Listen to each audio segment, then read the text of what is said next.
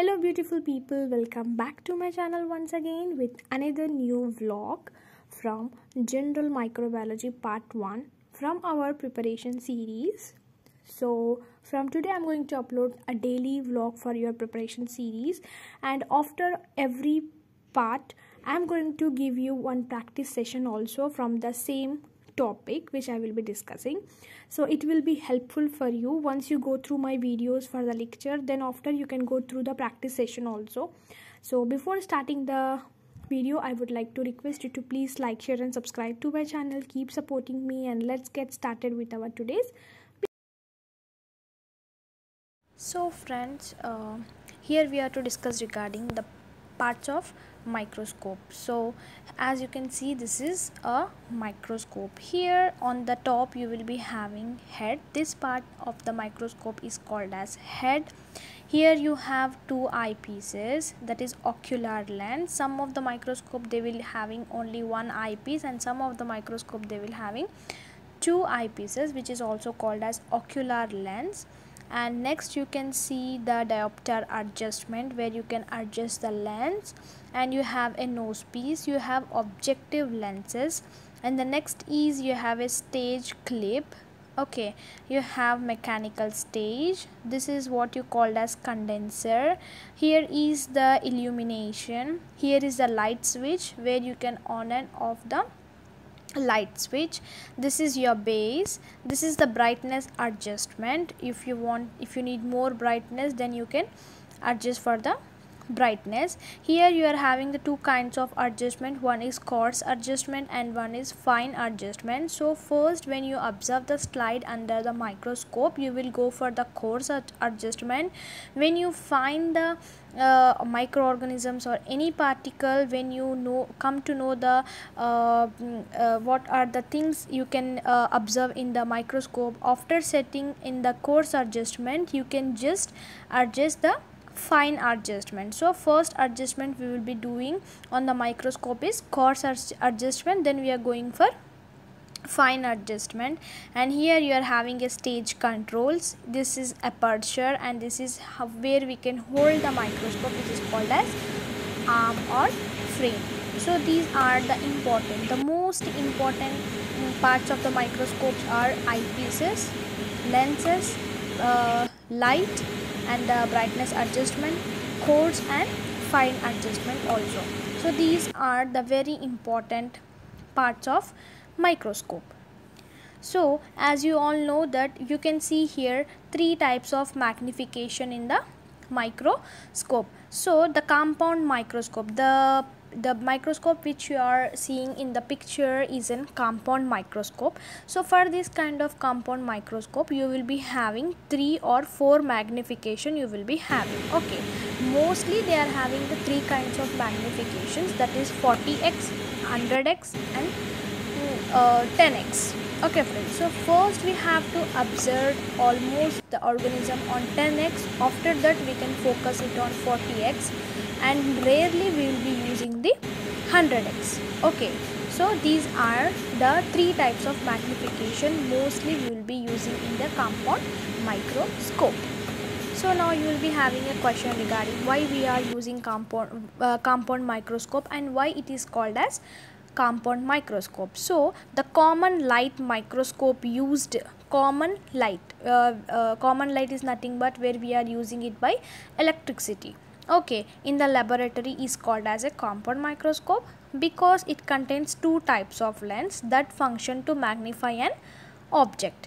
So here the lens closest to the eye is called the ocular, while the lens closest to the object is called an objective. So you have the two lens, one is objective, that is ocular, and the second one is ocular lens, which is close to your eye, and one is close to the object. Which is close to the object, for that we are calling it as objective, and which is close to the eye we are calling it as ocular. Okay friends, so friends, this is regarding your parts of microscope. As you all know that we use a microscope to observe the different kinds of bacteria and different kinds of microorganisms. Okay, so the most important we are using is a compound microscope to observe the organism. So this is your parts of microscope, and now we will be studying the microscopes, different types of microscopes and their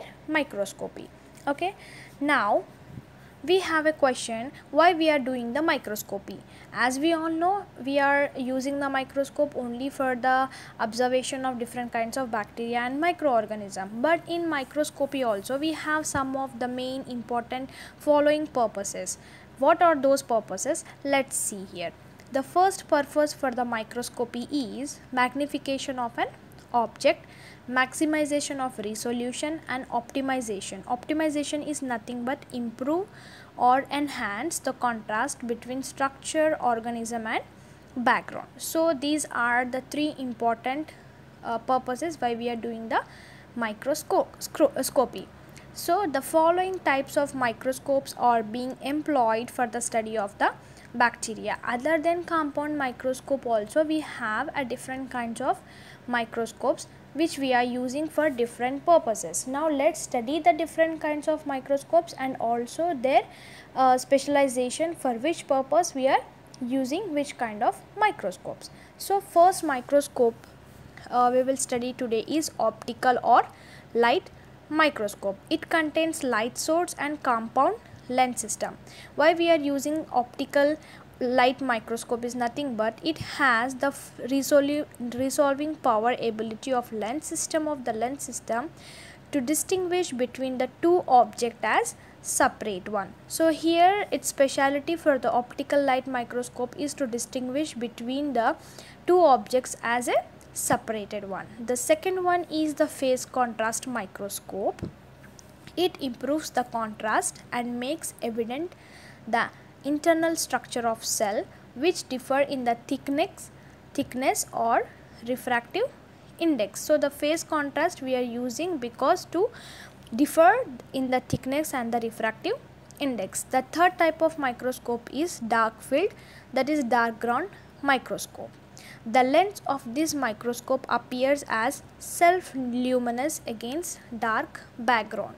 So here we are using dark field microscopy itself says that we are using it for the against the illumination against dark background. Example for this kind of microscope why we are using to observe which organism is, example is Treponema pallidum. The next microscope is interference microscope, useful for revealing cell organelles and for quantitative measurement of chemical constituent cells such as lipids, proteins and nucleic acid. Next microscope is fluorescent microscope. It has been employed for the detection of antigens and antibodies. Okay friends. And the next last microscope is electron microscope. It is specially used for rapid detection of virus in clinical samples. So here we have studied it, the parts of microscope and what is microscopy and what are the different kinds of microscope we are using. As you have seen that we have 6 different kinds of microscope with their speciality in the observation. Okay friends, so this is regarding your parts of microscope and microscopy in this video. Next we will be studying regarding the morphology of bacteria. Morphology of bacteria, it's nothing but its shape, structure of the bacteria which you will observe in the microscope, how they will appear. So different kinds of bacteria is having different kinds of shape and structures. So now let's get started with the morphology of the bacteria. Now the morphology of the bacteria are, bacteria may be in the cocci shape, bacilli shape and also in the spiral shape, and some of the bacteria they are having a comma shape which we are also calling it as a vibrio shape. Okay friends, so here coccus, that is round in shape. Diplococcus is nothing but diplo is 2 in a round shape attached, and tetrad, sarcina, staphylococci and streptococci. If the bacteria in the coccus form, if they are attached in a chain form, then you can see those type of bacteria in streptococci. If they are attached in a tetrads form, then you can call it as a staphylococci. So these are the arrangements of coccus bacteria, cocci bacteria.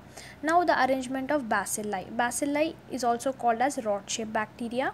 Here you have bacillus. Diplobacillus is nothing but two rod-shaped bacteria attached one, and streptobacilli is a long chain bacillus.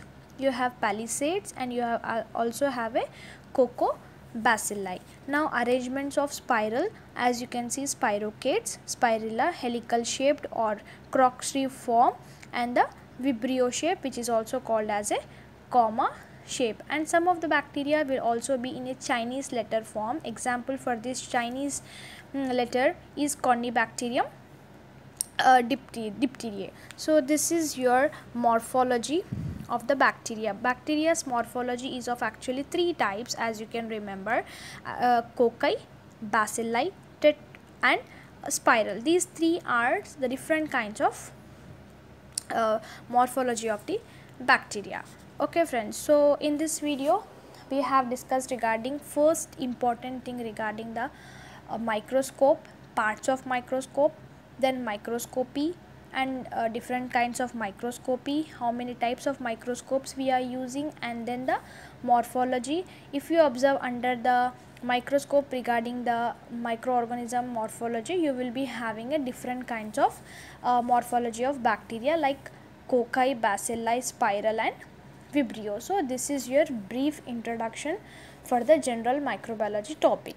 So I hope you like this video. Please like, share and subscribe to my channel. Keep supporting me. I will be back with the part 2 for general microbiology soon. Till then, keep supporting me. Thank you friends.